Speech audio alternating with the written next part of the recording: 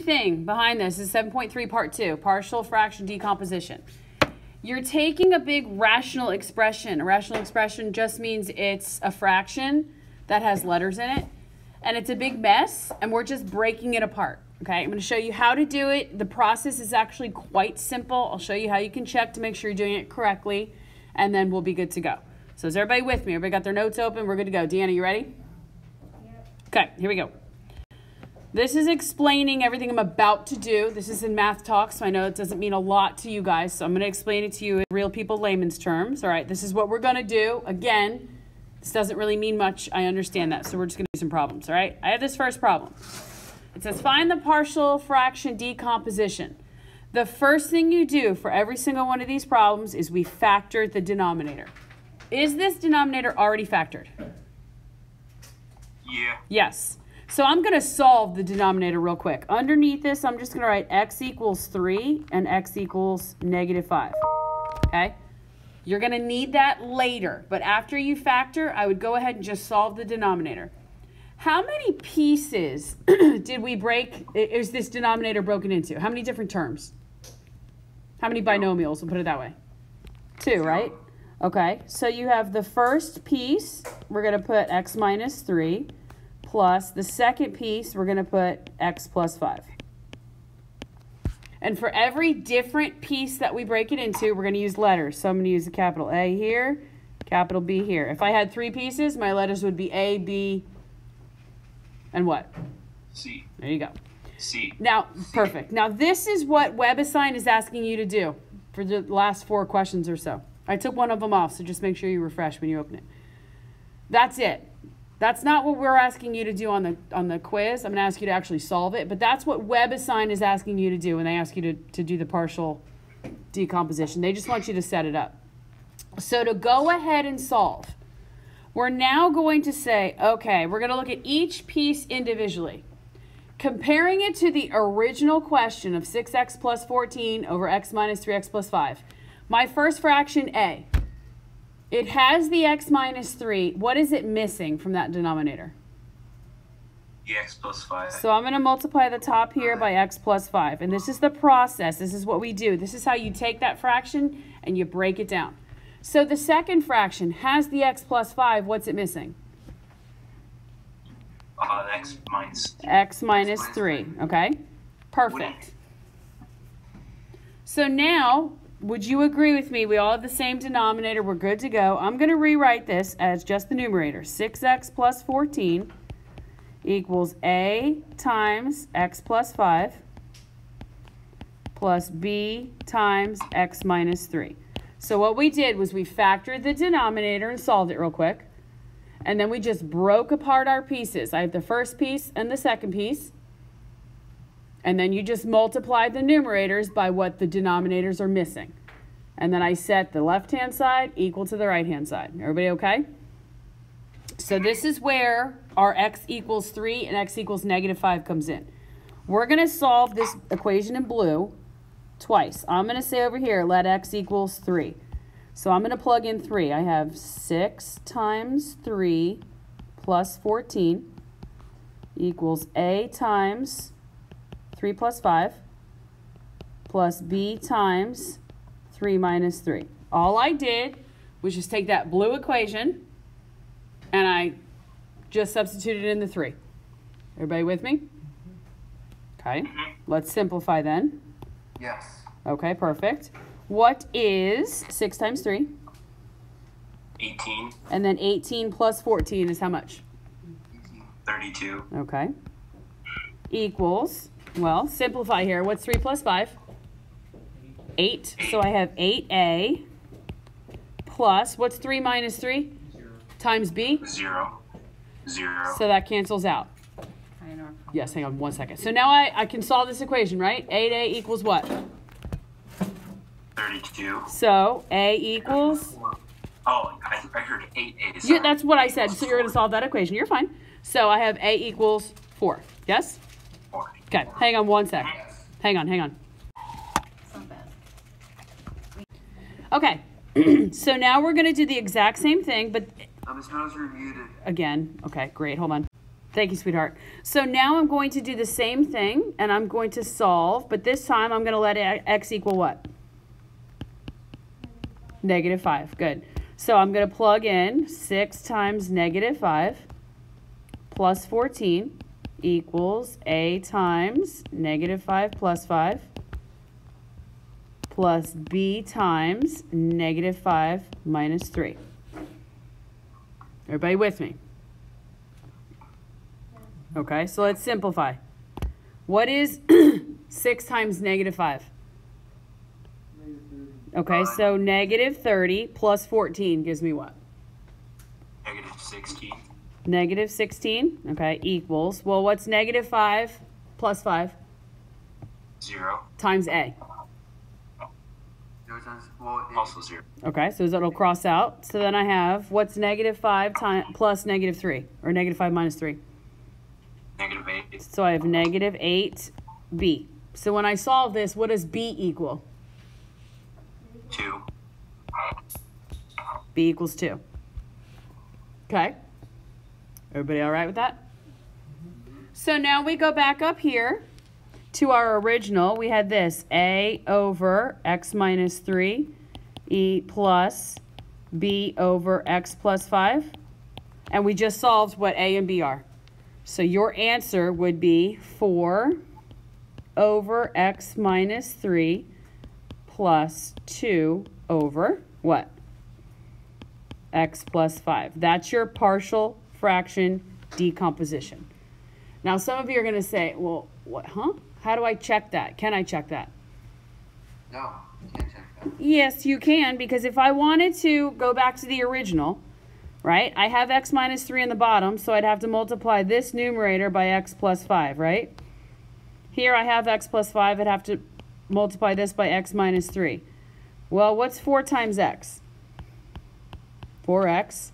4x. What's 4 times 5? 20. What's 2 times x? 2x. And then what's 2 times -3?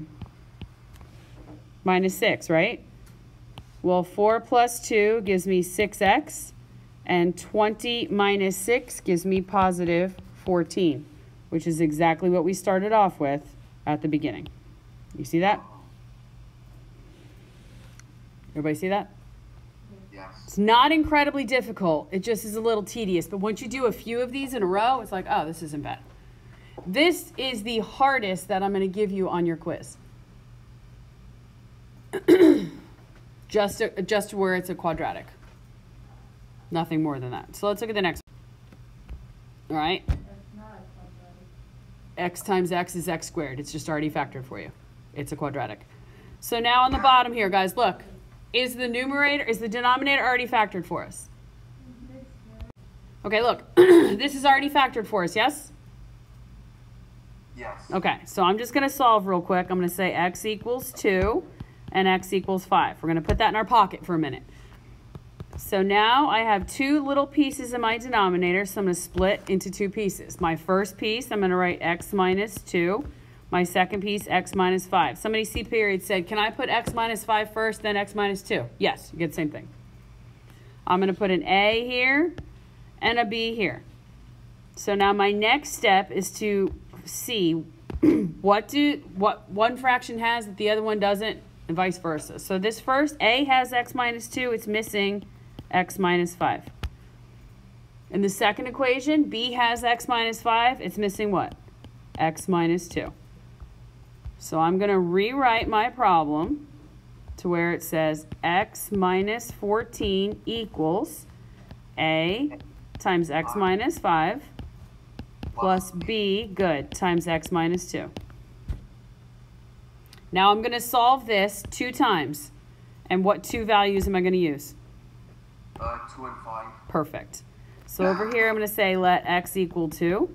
So I have 2 minus 14 equals A times 2 minus 5 plus B times 2 minus 2. And as we simplify, guys, what's 2 minus 14? -12. Perfect. What's 2 minus 5? -3. So I have negative 3a. And then what happens with 2 minus 2 times b? They cancel. It cancels out. So I get that a equals how much? 4. Perfect. Now I'm going to do the same thing. Over here I'm going to say let x equal 5, which we solved at the beginning. So I have 5 minus 14 equals a times 5 minus 5 plus b times 5 minus 2. When we simplify, 5 minus 14 is negative 9. What's 5 minus 5 times a? 0. It's 0. It cancels out. And then I have equals. 5 minus 2 is 3, so 3b. So b equals? -3. Negative 3. Perfect. So when I go to write my answer, I have 4 over x minus 2. We're just replacing from our original up here. Plus negative 3 over x minus 5. Somebody asked me, C period, is it always plus in the middle? You always put a plus in the middle because if the second term is negative, it'll work itself out. Another way I could write this would be 4 over x minus 2 minus 3 over x minus 5. But if you have plus or negative, it doesn't matter. So there's your answer. And if you wanted to check it, you absolutely could. I would multiply this by x minus 5 and over here by x minus 2. So 4 times x would give me 4x. 4 times negative 5 is minus 20. Plus negative 3 times x is negative 3x. And negative 3 times negative 2 is plus 6. So when you combine like terms, 4x minus 3x is x. And then negative 20 and 6 is plus 14, which is what we started off with right here. Everybody see that? Okay, so I'm just showing you. I'm not going to check them anymore. I'm just showing you how you can. But the answer in purple is your answer. 4 over x minus 2. You can either say plus negative 3 over x minus 5, or you can say 4 over x minus 2 minus 3 over x minus 5. Question? Oh, it's minus 14. Excuse me? It's minus 14. Oh, yeah, you're right. I'm sorry. You're right. Here, this is minus negative 20. You're right. Thank you. These 3 are the types that you're going to have on your web assign tonight. And this is legitimately all you have to do on the web assign. That's why I wanted to show you those first 2, and then we'll come back to these. It says to write the form of partial fraction decomposition, but not to solve it. This is what they want you to do on web assign. So the first thing you would do is do what to the bottom? Factor it. So what are my 2 factors going to be? What times what gives me a positive 9 when I multiply, but a 10 when I add? 9 and 1. Yep, so plus 9 plus 1. So how many different pieces am I breaking this one up into? 2. 1 denominator is x plus 9. 1 is x plus 1. So I have an A and a B. That's all they're asking you to do on your web assign tonight. So it's just an extra step of just factoring Yep. Yeah, because it wasn't factored for you. So if you were going to go ahead and solve this, like on tonight's ones, as long as it's a quadratic, I would tell you to go ahead and solve it, and then tomorrow we can go over it, because you have a quiz on Wednesday. So any questions you have from last night's or from tonight's homework, I'll answer tomorrow in class. Now, this is a little different, and I would never, ever, ever ask you guys to solve one of these. So don't ask me if this is going to be on the quiz. It's not going to be. The highest I told you would be a quadratic. This is not a quadratic. This is a cubic.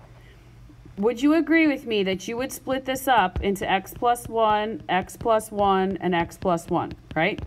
So how many pieces?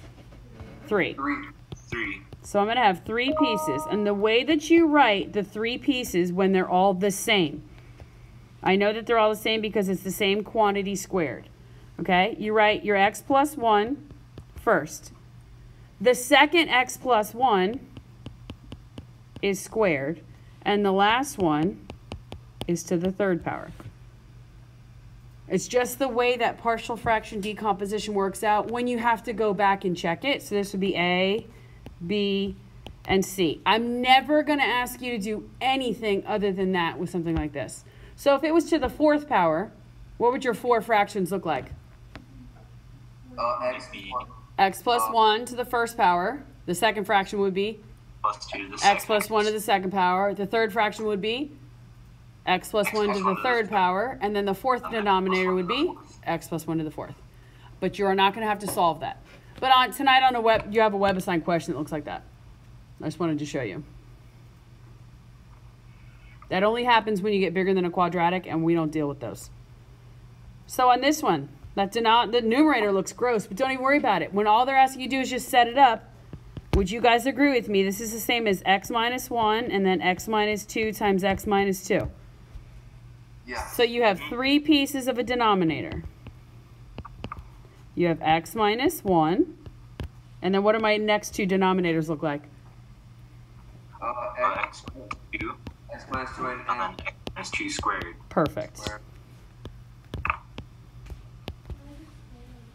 Because when you have quantity squared here, however many you have, like if it's to the third power, then the first one you write is to the first power, the second one you write is to the second power, the third one you write is to the third power. If it's the exact same. If it's different, then you just write it each one time. It's just the way that the decomposition works out. I'm not going to have you guys do anything more than that. Okay, again, this will not be on your quiz, this one, but I just want to show you how this is a little different. Partial composition. What do you do first to the denominator? Factor it. You factor it. Would you guys agree with me that when I factor this, it would become x times x plus 2, x minus 2?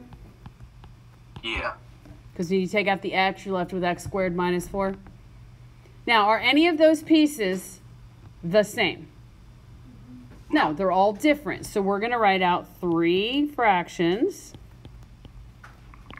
And we're going to use the 3 different denominators. So the first denominator I'm going to use is x. The second one, x plus 2. And the third one, x minus 2. Now, we do the exact same thing we did in the first few examples, guys. This is just going to be a little longer problem. But it's the same exact thing. I look at that first fraction. It has the x. What is it missing from the other denominator? X minus 2 squared. No. Those are different. One's plus, one's minus. So it's x plus 2, x minus 2. Right? Right. Mm-hmm. Okay, so look at B. B has the x plus 2. What is it missing? The x and the x minus 2. The x and the x minus 2. And then C has the x minus 2. It's missing x and x plus 2. So now we're going to do like we did before. We're going to write out our full equation. X squared plus 12x plus 12 equals, we'll FOIL. What's x minus 2x plus 2?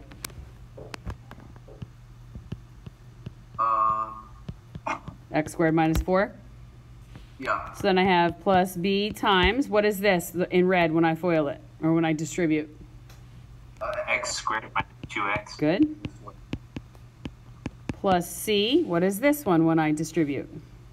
X squared plus 2x. Perfect.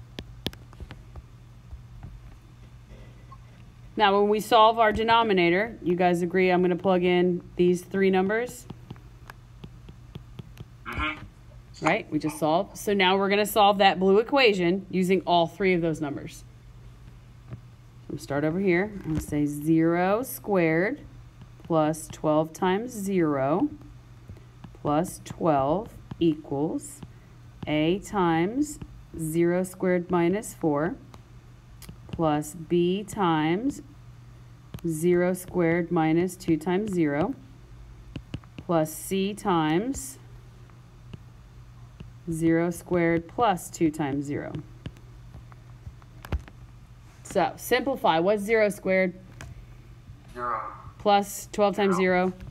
0. 0. 0. So I have 12 equals, what's 0 squared? 0. Minus 4. Negative 4. Okay, so negative 4a. And then what happens with 0 squared minus 2 times 0? Cancel. Don't the rest of Cancels. the variables Yep. cancel out? Yep. Because both 0 have 0. squared plus, so there's a 0. So a equals how much? Negative 3. Perfect. Negative. Now I'm going to do the same thing, but I'm going to plug in negative 2. So I have negative 2 squared plus 12 times negative 2 plus 12 equals a times negative 2 squared minus 4 plus b times negative 2 squared minus 2 times negative 2 plus c times negative 2 squared plus 2 times negative 2, right?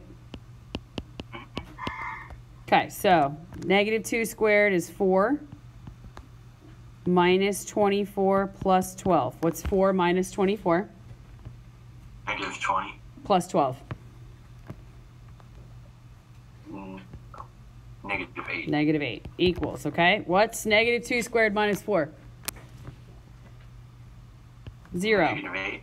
No, negative 2 squared is 4, and 4 minus 4 is Never 0. All right, so negative 2 squared here is 4, plus 4 is what? 8. So I have 8b.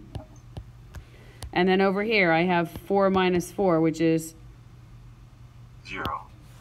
so b equals what? Negative 1. Yep. Now we're going to do the same thing, guys. We're going to plug in what? Positive 2 this time. Yep. So 2 squared plus 12 times 2 plus 12 equals a times 2 squared minus 4 plus b times 2 squared minus 2 times 2 plus c times 2 squared plus 2 times 2, right?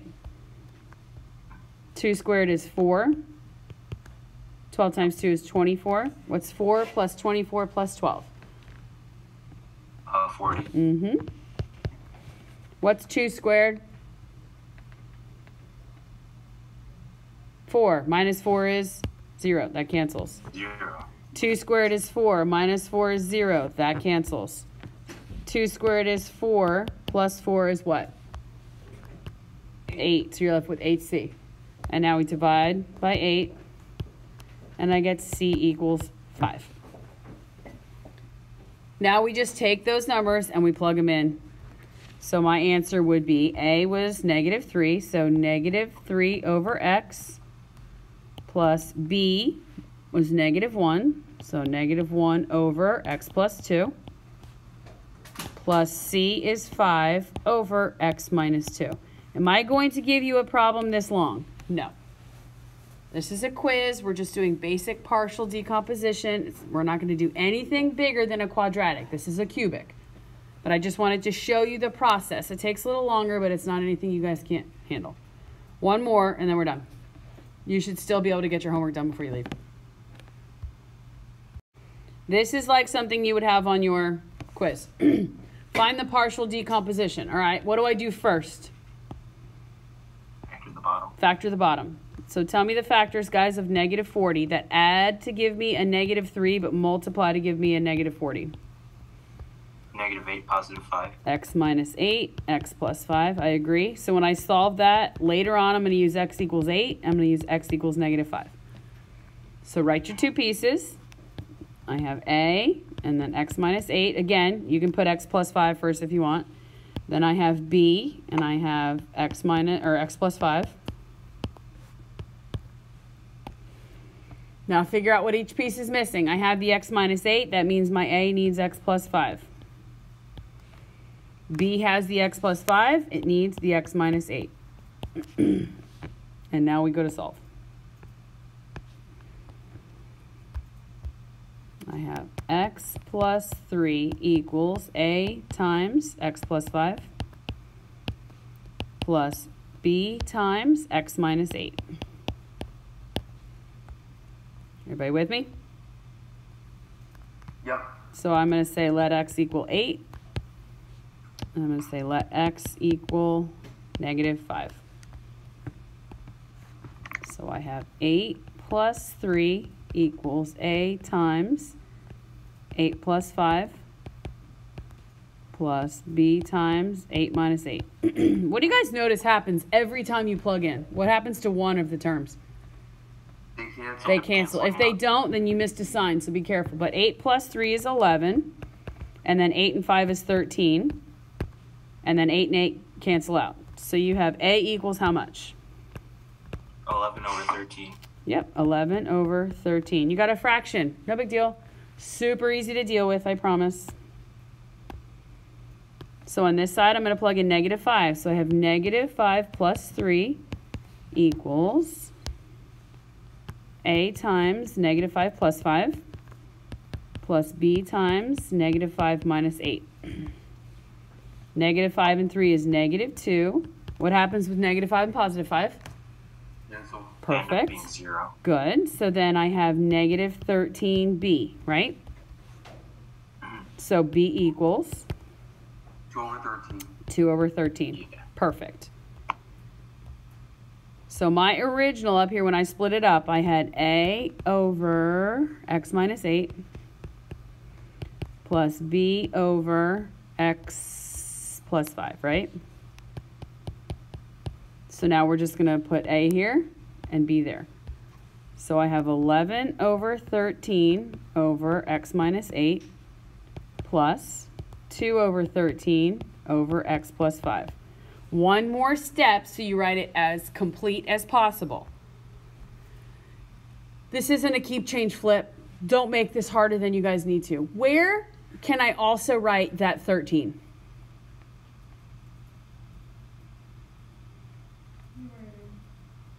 Well, it's in the numerator. Where can I also write it? Didn't you just make... Oh, wait, never mind. I can write this like this.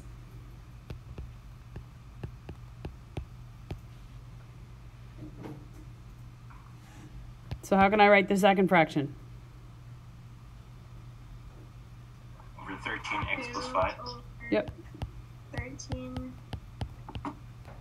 Yep. You're not trying to simplify. You're not trying to do anything crazy like that. You're just trying to get your fraction out of the numerator. So if you end up with a fraction, whatever the denominator is in the fraction that you have, just stick it in front of the term in the bottom. And then if you guys wanted to check it, what would you multiply 11 by to check it? What would you multiply the 11 by?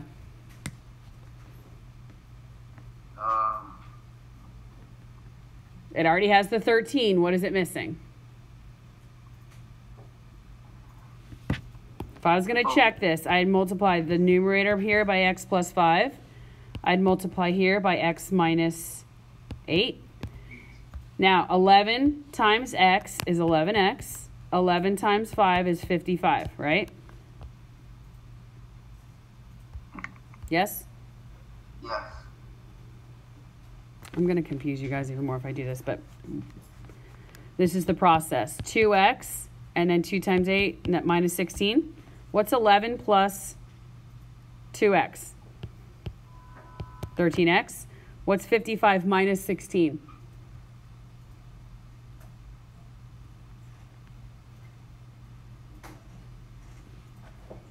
$55 minus 16.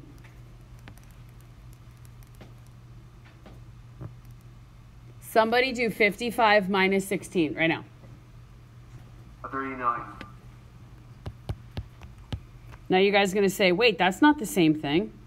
X plus 3 is not the same as 13x plus 39. Is there a GCF in 13x plus 39? If I take out a 13, am I left with x plus 3? Do you see this right here? That's the GCF right there. Because when you break apart, right, you're doing the opposite. So here, we're dividing by 13. Here, we're multiplying by it. So you can always, always, always check your final answer to make sure that you guys are right.